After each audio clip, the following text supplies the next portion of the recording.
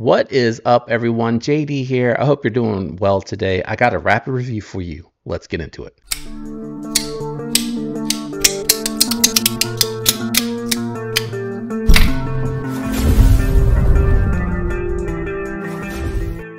All right, guys, we got a few models that we're going to be taking a look at today. I'm going to move them over to the side. And actually, I'm going to go ahead and get the one that I think that you're probably going to be least interested in out of the way first. And that is going to be the Axial Alpine. So this one is a very interesting one. You got a nice fold over style Kydex sheath with an Alti clip that comes with it. Interesting colors that come with it as well. Very nice for your pocket carry, but you could always switch it out if you wanted to carry this scout carry or something like that over your appendix, over your back. If you wanted a different style clip, it would work really, really well. But you have pretty much a what I would call almost four-finger grip for me. I do hang off the back a little bit there. You do get these, and I think they come in micarta or titanium with the inlays. These are going to be a little bit more expensive. They are USA made, full tang magna cut steel, if I recall correctly on this one. My editor may have to remind me, it's been a minute.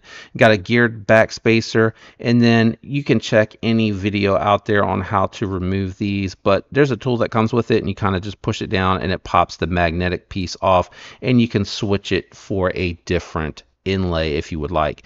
This one had the lanyard on it with the bead on the back. I'm not much of a lanyard person, but this could come in handy if you wanted to grab on this to pull the knife out, but it would be swinging. So again, I'm not really big on just lanyards for decor on the back. Now this one here has been through the pass around, and I have noticed that even though the edge is sticky, I can definitely feel where it's been cut with, and it feels like there's a little bit of damage to the blade's edge itself. I didn't actually cut with this one just because this particular one for me, I'm not very interested in it. I can't quite choke up like I would like to.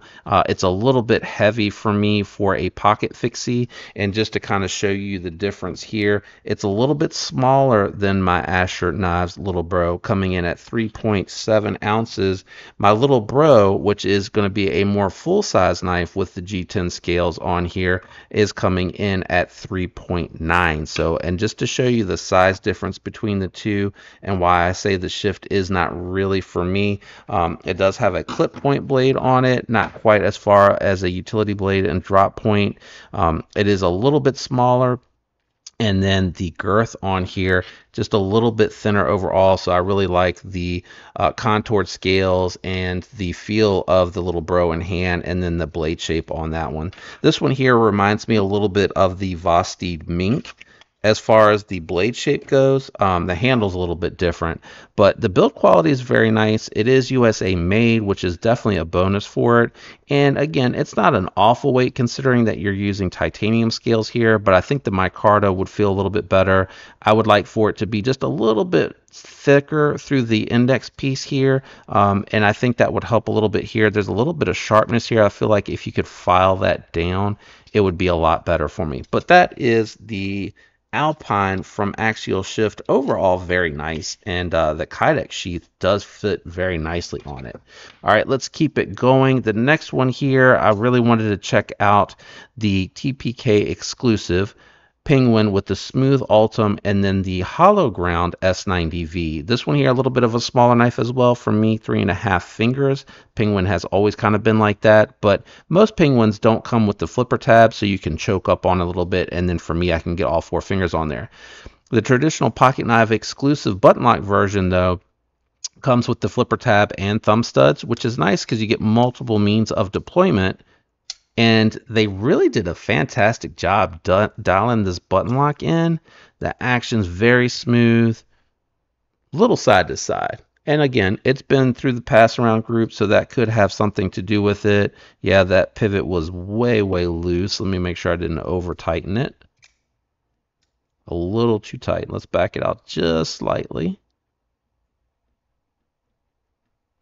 Let's see. That was a little bit of movement. Let's see now. There we go. Yep, dial. That's much better in my opinion. A little bit more controlled. Man, they did a good job with that one. Very, very good job. Very smooth bearings on these. All of the ones that I have seen with the bearing action on the more premium version of the button locks have been really well dialed. And this is a very thin hollow grind on here. If you have medium to large hands, these versions that are coming out at traditional pocket knives, I think this one might be sold out, so I'm sorry for showing it, but if they come with more versions of these, you definitely want to pay attention and grab them because they're usually really good prices.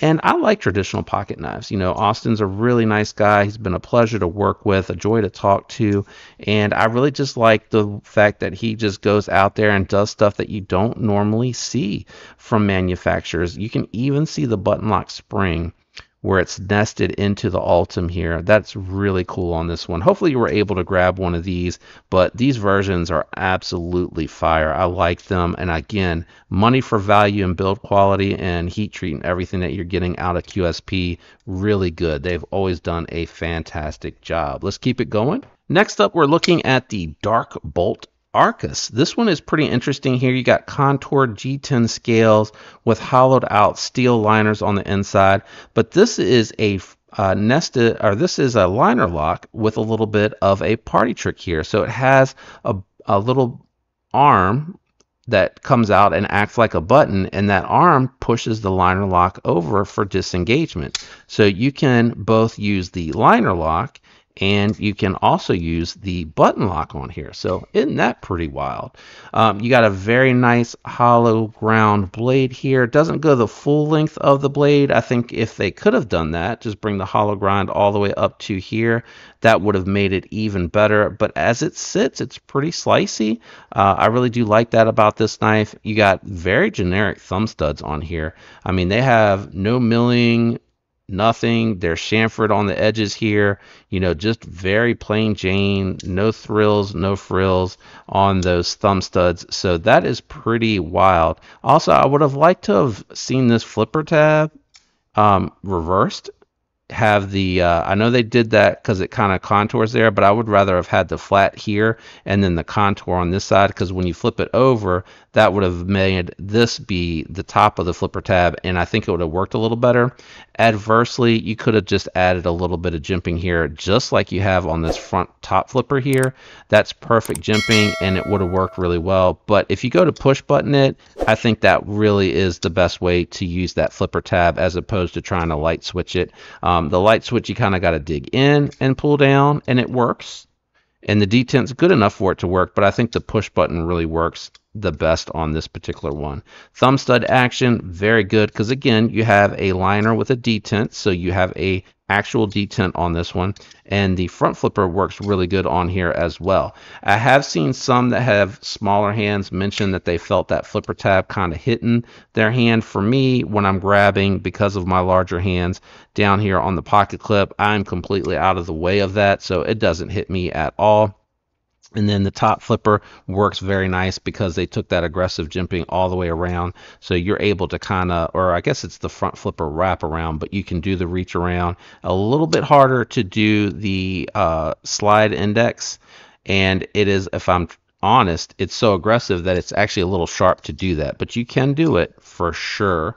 Comfortable ergos in hand, great useful utility blade shape, so the pinch grip on here works for detailed cut and detailed work, and just a very interesting knife. I wonder if they could move the button up a little bit and kind of nest it into, yeah, I think they could. Oh, actually, you know what? The button is directly on the liner, so I wonder if they could like L shape the liner and bring the button up just a little. It doesn't have to be much, but maybe move it up here and over the pivot. So maybe you could do like a L with a little bit of a trail off here so that it could still work. And I think you could tuck it. I think there's enough meat on that flipper tab that you could tuck it there. It's not a deal breaker or anything like that. I don't think I even noticed when I was handling it and cutting with it that I was hitting that button. I think I'm okay.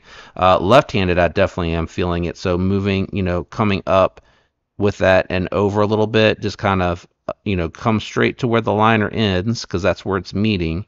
And then this cutout piece that you have here, if you could just do like a little bit of a start of an S and put the button over here, it'd be out of the way. It's not reversible, but you could make this reversible and it would be really easy for lefties to use this. Everything's super comfortable on it. But that is the Arcus. Let's keep it going. All right, last but not least is going to be the updated Lush version 2 from Divo Knives. This also is a traditional pocket knives exclusive, and I would say they absolutely got concept to dial this in beautifully, guys. The reason I really like this is because Camo Carbon actually started to add more color to their scales. They added, I think, 20% more color, so you're not getting hit or miss scales with no pop of color sometimes. Like my first version of this 80s Camo Carbon had zero pop of color. It was just little tiny grains here and there that you would see because it is slightly contoured, so you weren't seeing the color on there. So I'm glad to see that Camo Carbon as a whole is updating this. But what Divo did, they didn't make any real changes. They just brought this one straight back to market. They got more scale colors and options, and they got more options, period. But they had concept make an improvement, and compared to both my 80s and my Arctic Storm versions, I would say that this detent on here is probably about 30-35% stronger, and that's really all that it needed. It's very satisfying to reverse flick. It's extremely strong now for that front flip. I mean, that is super satisfying to do now. So I really do like that. And then the top flipper for me has always been more of like a grab it and roll it. And I would say this is definitely improved because I was able to easily fail that using the top flipper only. Now I still have that issue, and I can't remember where it was that Kevin was like, if you're going to do the thumb on the top, you got to hit this certain spot. But I can hit it on occasion from the top there if I just roll with it. So I am going to try to strengthen the lock bar on this one a little bit today. So if you'd like to stick around and check that out, by all means, definitely feel free to do so. But I do know that that is going to cause this to be almost like ripping the meat off of my thumb for that front flipper. But I do want to try to go ahead and tune that a little bit here today. Does have race washers in here, so no skiff swaps or anything like that. So we're just going to be removing this side. And I think there's a hidden bolt here as well, and I believe everything is T6 except the pivot. Let me see. Yeah, T8, T8, and then everything else is T6. So hang out for a second if you'd like to see me take this out. I'm just going to do, like I said, just a little light tune. I want to see if I can get it to the point where I don't fail that anymore. But really, truth be told, I really don't think that it needs it. I think that just needs to be like a roll, and then that needs to be a front. And actually, I'm a little nervous to tune it. I think I'm going to wait a little while and just see before I decide to do that. So I apologize. If you want to see the disassembly of this and how I tuned my other one, hopefully along the way you'll see in one of the corners where I did link that video. But I think I'm just going to leave that as a top flipper reach around, and then use the front flipper there for that, because truth be told, I don't think I want it any stronger for this. It's very stout now for that front flip, and I mean perfectly tuned for the reverse flick now. So they definitely dialed that in. But that is everything today, guys. That is the Lush, that is the Arc, this is the TPK exclusive of the Penguin button lock, and then the Alpine from Axial Shift. If you have any questions about any of these, let me know down in the comments below. If you enjoyed the video on your way out, do me a favor, hit that like button. It does help the algorithm. And if you're not subscribed, consider subscribing. I'd love to have you follow along. Special thank you to my channel members out there. I love you guys. I hope you have a fantastic week. I'll catch y'all on the next one. Peace.